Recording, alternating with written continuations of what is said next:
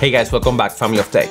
If you're thinking about becoming a full-time videographer and you want to take more professional travel videos and you want to use your Sony A6400 or the new A6600, let me tell you that it's possible with these two new cameras. And they can actually give you amazing results, especially if you have the correct camera settings for video turned on. Simple things like not knowing how to adjust your white balance or knowing some of the hidden menu secrets that this camera has to offer, especially because of how complicated the menu system for Sony cameras can be, can limit your ability to shoot better videos in general and get good results. So this video is all about showing you what are the best advanced camera settings for video if you want to shoot better travel videos or if you want to shoot any paid commercial video work. On the other hand, if you want to take just better photos in general and you don't care so much about video, you can watch this other video I made before and they will tell you what are the best settings for photography for the Sony system. Alright guys, so let's not waste any more time and let's start the video.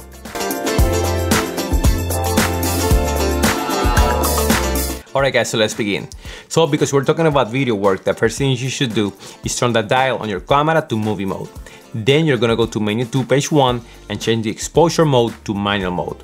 And that's because this way you'll be able to control the frames per second that you want, the shutter speed, the aperture, and the file format, like for example 4K or high definition, that is gonna suit your style.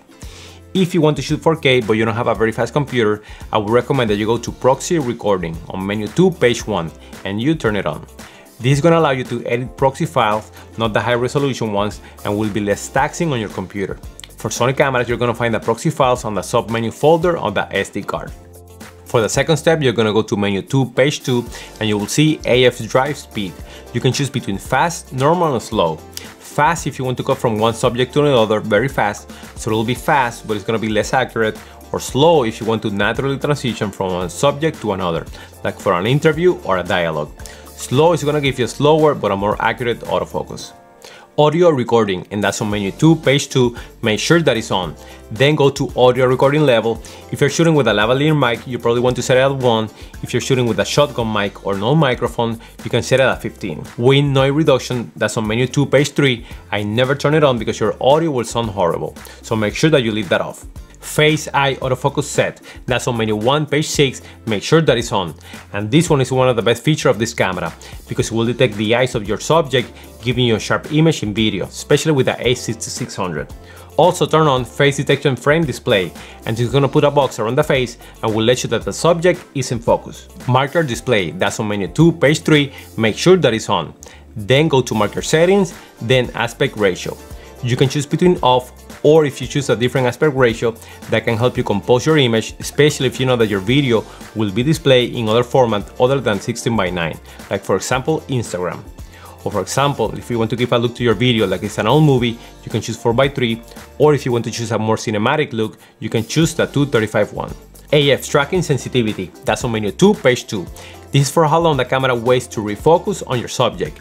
Here you can select between responsive, and that's going to detect anything that crosses into the frame, or standard, where the camera is going to try to stay with the subject that you started filming in the first place. Clear image zoom, and that's one of my favorites on this camera. That's on menu 2, page 5. That's going to help you zoom in with little loss in quality, and it's going to give you more reach and will turn any prime lens into almost a zoom lens. For more camera functionality, go to the setup menu on page 3 and make sure that you select touch panel plus pad, and that's going to activate the touchscreen function of your camera, and that's going to allow you to track your subject with a touch of a finger. Next, go to touchpad settings, also on setup menu page 3. Turn touch operation in vertical orientation off. That's going to prevent the touch control to be operated when the camera is in vertical mode, and it's only going to work when the camera is in horizontal mode.